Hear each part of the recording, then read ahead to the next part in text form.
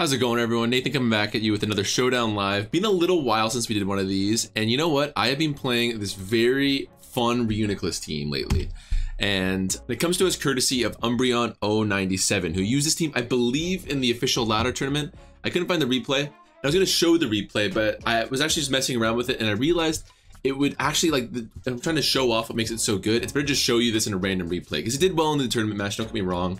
But what I love about this bulky offense team is it has an answer for like all of the top, like, I don't want to be salty sounding, but like all of the BS kind of cheesy Pokemon that are really common in the tier right now. This is an answer for all of them. So I'm gonna go to the stats, and if you look at a lot of the absolute top Pokemon in the tier right now, Pokemon like Dragapult, we got an answer for that in Tyranitar and Togekiss.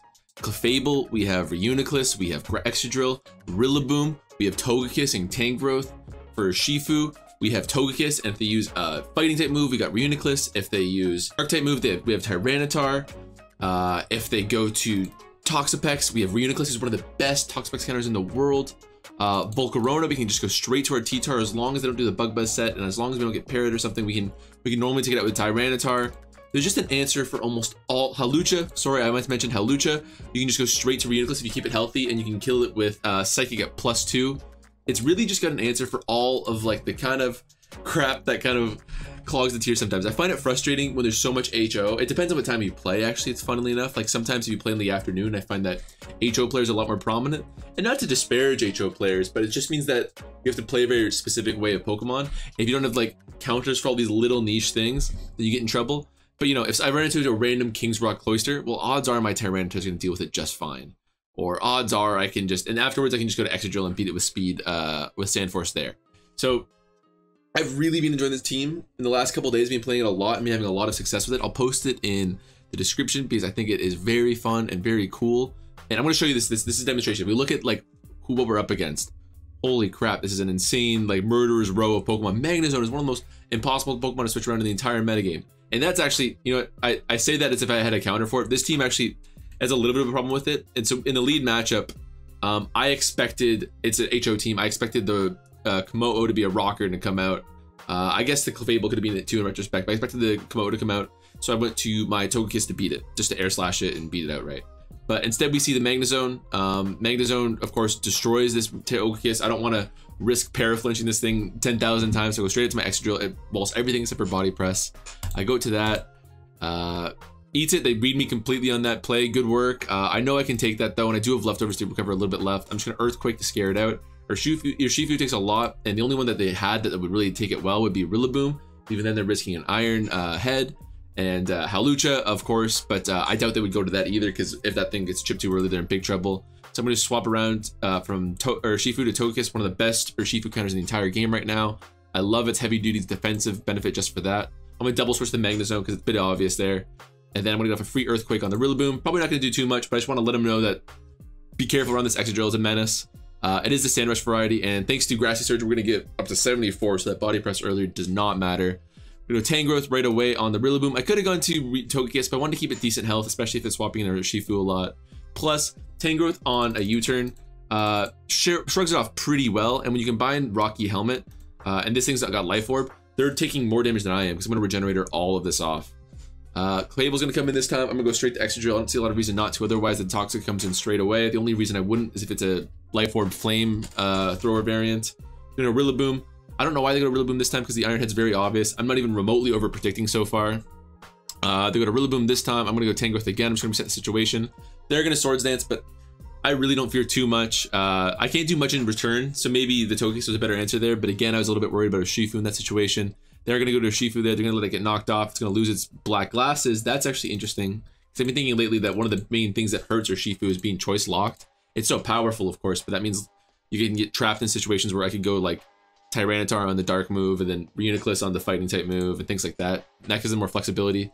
But now we're going to be able to completely shrug off that Wicked Blow. That's fine. I Roost on the Magnezone. Again, I knew there's a likely swap in, but I'd rather keep this thing healthy. Excadrill realistically is only taking about 50% from Flash Cannon or Body Press.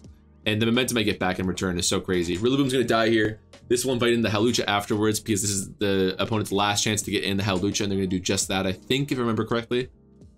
Yep, they're going to do that. I'm not going to hesitate here. I'm going to go straight to my reuniclus. I'm not going to let them swords dance. They do swords dance, but I can take 1 +2 acrobatics. That's exactly what happens. And the other reason why I wanted to show off this team is since the beginning of this generation, I thought, how the hell is reuniclus UU? It makes no sense. This Pokemon is absurd. It's stacked up beyond belief. Magic, it's such a big magic card generation, and it's one of the most prominent ones there is. I don't get it. And in truth, of course, the answer is, especially with their Shifu, there's a lot of dark types running around. There's a ton of ghost types running around. It's one of the best ghost type generations ever. So I've had a lot of trouble. I've tried myself to make reuniclus teams, and I can never really make it gel, which is too bad because I think it's a fantastic swap in on Clefable. I think Future Sight's really fun. Toxapex is one of the most controlling Pokemon in the world right now, and reuniclus swaps into it better than just about anything. So I've been really trying to make it work. And so I saw this team when I was watching the SBL replays, or OLT replays, sorry. And I fell in love with it, and I had to try. The reuniclus is the hook that got me on board here. And the fact that it counters Hawlucha is just the icing on top. They're gonna Wicked Blow here. Again, my Togekiss is just too clean of an answer here. I predicted they'd stay in, and I get that with Air Slash. I wasn't gonna risk a double switch to Excadrill when I was this far up in the game. They're gonna Magnezone. There's nothing they can do to my Excadrill at this point, except for like a crit that would really threaten me. This Earthquake's gonna do a ton to whoever they go to. They're just gonna sack the Magnezone. Then the Clefable comes out here, I'm guessing. No, Komodo comes out. And again, the fact that this hasn't revealed itself to be a rocker tells me, similar to that Komodo video I put out a week ago, that, okay, this is probably an aggressive Komodo. So if it's Clangor Soul, I want to attack it so it's down to like 30% health. If it's Body Press, I definitely want to stay in Earthquake so that it can't get enough health to do a Belly Drum afterwards. That's the exact variant that we see here. It does get the Slack Berry boost, and probably will kill me with a Drain Punch right now and get a bit of health back, but not enough. My Togekiss will be able to pop off now. They can't Belly Drum right now. They'll get enough Drain Punch here to be able to Belly Punch if they want to, but then they would just be sacking themselves to Air Slash. That's fine. And we're going to take this thing out, and then Clefable's no trouble either. So the point of this team that I think makes it so fun is just that, sure, bulky offense I think is actually tricky in general in this generation, and you can make the case that it is balanced, because the line between balance and bulky offense is always thin, and this team has so much longevity, and it's got so many prominent defensive Pokemon that if you wanted to argue it's balanced, fair, more power to you. And what's really made this thing capture my heart is just the fact that it's got such good matchups against so many top Pokemon that it's just, I feel like I've always an answer. There's never a case of, oh, I don't have a Cloyster answer, I lose. Oh, I don't have a Volcarona answer, I lose. I always have something with this team, which is just so reassuring. I've got something in my back pocket for everything. I can play around anything. Okay, so we're gonna see a pretty interesting HO team. We see some classic heavy hitters from HO on the left side, but the right side have kind of fallen out of the spotlight recently. Specs Charizard is common on Sun teams, of course, and Conkeldurr used to be a huge staple of pre-DLC. It was considered one of the best Pokemon in the meta, but it's also really fallen off. So this is an interesting lead matchup to decide. The question is, what do we do about the very likely Excadrill lead? I could go Volcarona and just do 2 fire moves. I could go to according to the World Health Organization, coronavirus disease, COVID-19. That's wild. My phone heard Volcarona and thought I was asking Google about it. That's a new one. Okay, but we gotta think of an answer for Excadrill here. I think I might just do Tangrowth. Focus Blast. Am I betting that a Focus Blast is hitting? Yeah, you're darn right I'm betting on it. We're taking no damage in return, so I like this idea. And then I'll Giga Drain in return. Steel Beam actually did a little bit more than I thought. It's gonna kill itself, that's fine. Pretty classic HO lead there. Charizard will be invited in from that. I don't think these things normally run a Focus Blast set, so Tyranitar should have nothing to fear if that's the case. It's Substitute. Oh, it's the Belly Drum set. Unfortunately for them, I have the best possible answer for Substitute, which is Rock Blast.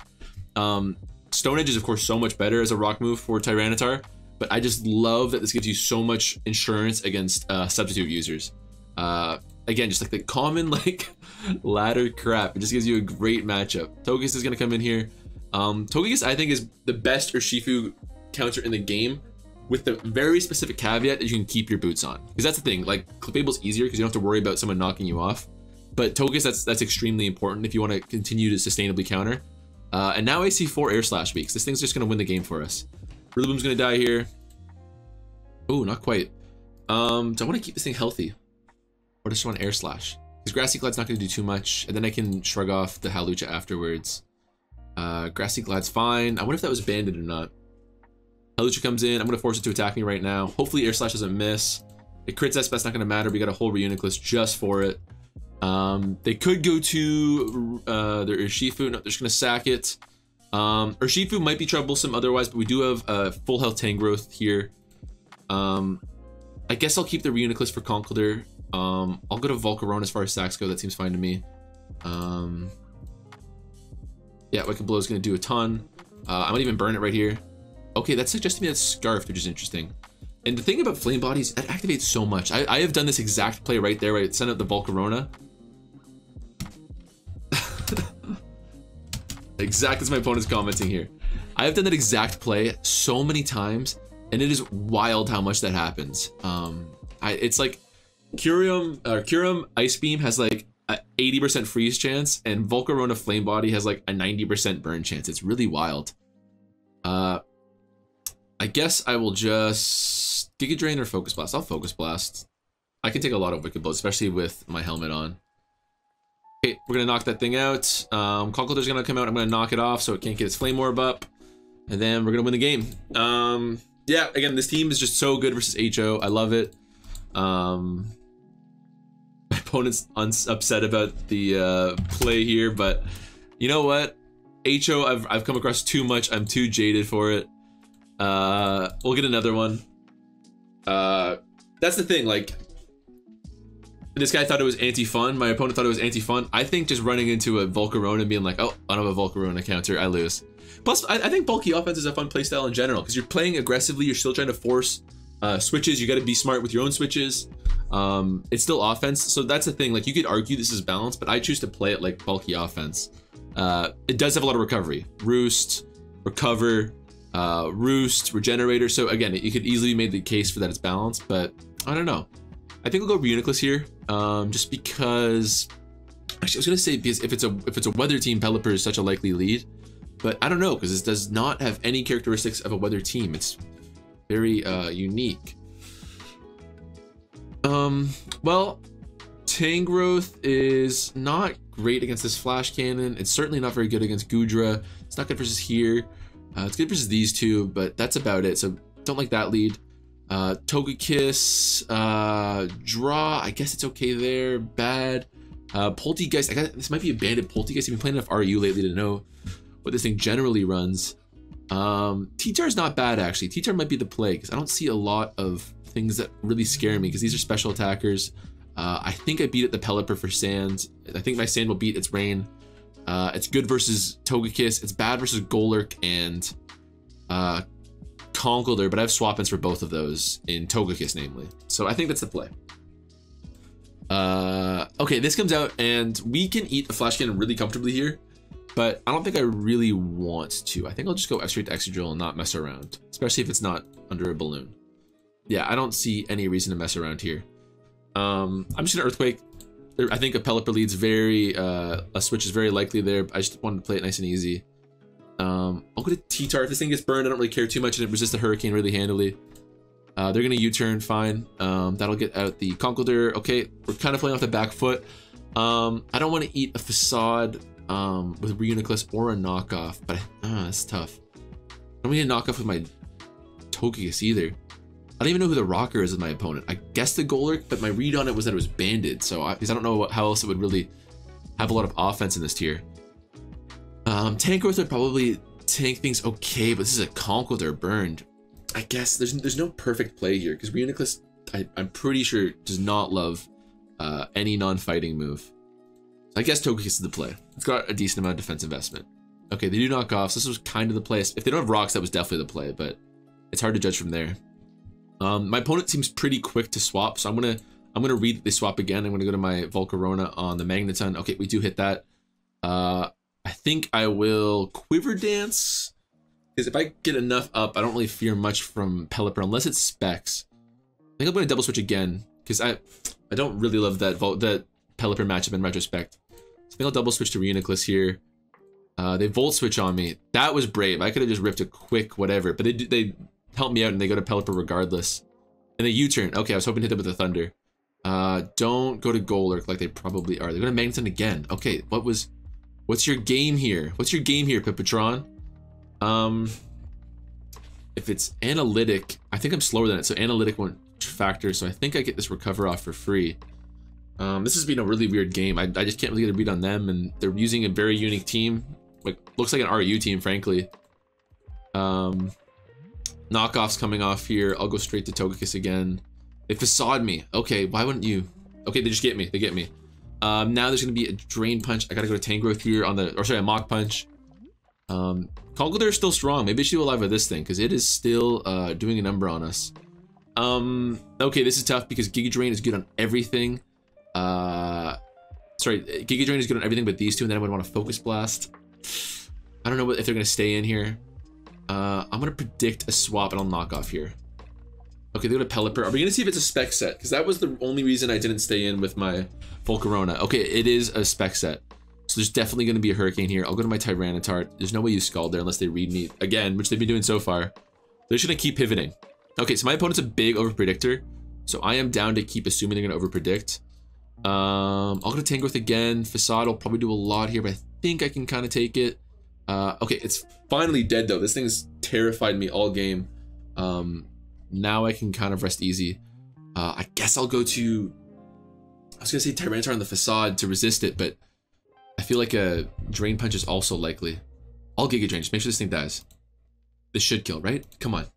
Yeah, with Burn and, yeah, okay. This Conkeldurr has terrified me. I come to this live with like this big claim of this team can do anything. It can live any hits, but all of a sudden you run to one Conkeldurr and we're in trouble. Poltergeist, of course, not gonna work on Togekiss. That again suggests to me that it's banded. So Tangrowth is also gonna be fine then. I could knock off if they swap. They should be swapping because they know that I don't have a item on my Tangrowth either. And if they're gonna swap, they're gonna be going to their Togekiss. In fact, I could Sleep Powder. The only reason I wouldn't Sleep Powder is if they go to Goodra. Okay, they're not banded. Okay, they surprised me there. That's fine. Poltergeist is still really good on Golurk regardless. And we get the Sleep Powder through the Confuse, which is really lucky. Nothing loves this thing, really. I don't love the idea of risking a Giga Drain through the Confusion. But we do it anyways, because apparently I don't I don't care. Okay, they swap. Pelipper is definitely, there is no way. They have U-turned 3 times in a row. There's no way they weren't doing it again. Yeah, this person loves to overpredict. They go to Togekiss this time. I should have definitely knocked off there. Oh, I did. I thought I clicked Giga Drain. Okay, great. So you take off the boots on that thing. That's handy. I'll go to T-Tart. I don't think it really fears anything from his Togekiss. Even the Dazzling Gleam set, it'll really shrug off. Thunder Wave, I don't care. I'll get up Stealth Rock to help against all these flying types that we've been seeing. Not to mention, if we can get that Golurk, I think we're very, very close actually to Exegil sweeping already. This thing is definitely swapping out again, man. Oh, it's Weather Balling, finally. Okay. I thought it's U-turned a trillion times. There's no way. We get a bad roll on the Rock Blast, but we've gotten pretty lucky this game so far, so I will not be complaining about that. I'll go to Tangrowth. They might read me with the Hurricane here. They don't, but that's more than I thought. This thing is knockout Spadef. That was a bad play. But I'll refresh and go to T-Tart because it will definitely take the Rock type Weather Ball. They Roost instead. That's fine. We're gonna take everything else. The question is who they swap to here. I'm gonna guess the Magneton, so I'm gonna double switch to the Excadrill on the Magneton. They're gonna U-turn. Okay, that'll invite in the Goodra. I gotta imagine everything else seems like it wouldn't be great. It's a leftovers Goodra, so I don't think I really fear much from this thing either. I'll just rip it Earthquake. Should be a 2 KO, yeah. I'm guessing it's Assault Vest. Don't burn. Burns us. That sucks. This was our win con. Maybe I risked it a little bit needlessly, but this is still in range of killing. I could Earthquake again and kill it, but I think a Pelipper swap is somewhat in the cards. Or I could go to reuniclus. Reuniclus is looking good too at this point. Ironhead isn't doing much versus Pelipper, so if it's going to Pelipper, I want to do a double switch. So I guess I'll do that because reuniclus can be fine in this situation too. Togekiss comes out. I wonder if they'll start going for cheese. I'm gonna go to Tyranitar to prevent that. Leftovers means we can get up to some decent health here. I wonder if they swap again. Rock Blast seems very good if they end up swapping to Pelipper again. But I think I'm just gonna go for rocks. Are they gonna try to Paraflinch me? With Paralyze, that was not a bad play. But it's gonna work out against them. Togekiss is looking okay because it could paraflinch everything, really. I could rest and recover HP here, but I honestly don't love my chances. Actually, if I've got leftovers, I think I'm fine. I'm gonna rest. That's the funny thing about this. Tyrantar's like meta set nowadays is rest, because you just want to be able to keep it healthy so it can keep getting up weather over and over again, which is really cool.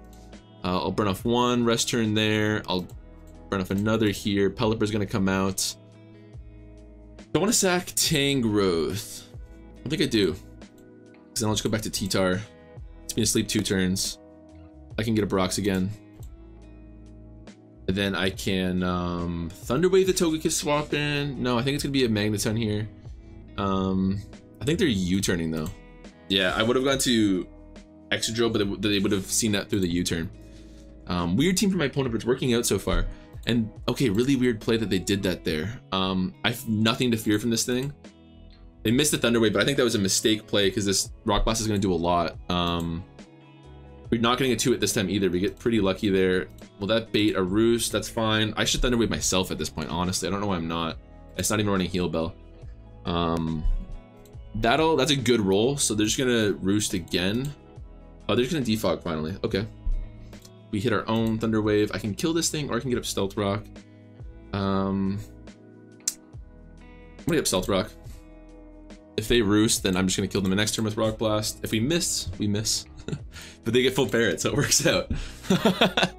Okay, great. Rock Blast RNG is a fickle creature, but I think all in all, we've gotten away very okay with it.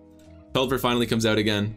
I think we can trade hits here, but I want to keep the Excadrill alive just because Magneton is going to be a problem for the most part. Although, if I get up one Quiver Dance at this point and it's not in rain, I think I just about win. I don't know. This Pelipper's kind of weird.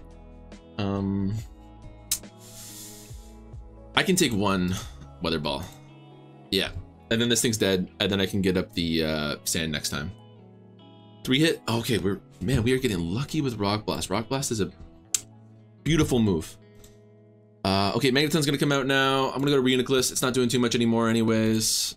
If they kill, they kill. Okay, who are they gonna go to this time? They're gonna go to Golurk. I will go to I guess Volcarona. This is messy though. Because T-Tar, T-Tar wouldn't have done much with Rock Blast. Extra wouldn't have done much when it was burnt. And Flamethrower isn't going to be doing too much in the rain. So it was weird. I guess I'll Quiver Dance. I don't even know if I live a Poltergeist from this range. This is actually such a weird situation because I don't know what the play is here. Maybe go T-Tar to get rid of the sand and then do some Volcarona stuff. I don't know. I still think if I even chip this thing down to like 40%, maybe Excadrill can do it then. If it stays asleep this turn, I think we win. Okay, I think we win. That was weird. That was all very messy and weird. But we are gonna win there. We are looking like at the end of the lives. I think I'll close it there. GG to my opponent. I hope you guys enjoy the team. I'm definitely gonna be playing with this some more. I've been playing it all weekend, honestly. It's so fun. I recommend you try it. Again, it's in the description. Shout out to Umbreon097. I tried to reach out to them multiple times to see if they were okay with me posting it. I gotta hope they were. Just shouting them out. But yeah, hope you guys enjoy. I'll see you next time.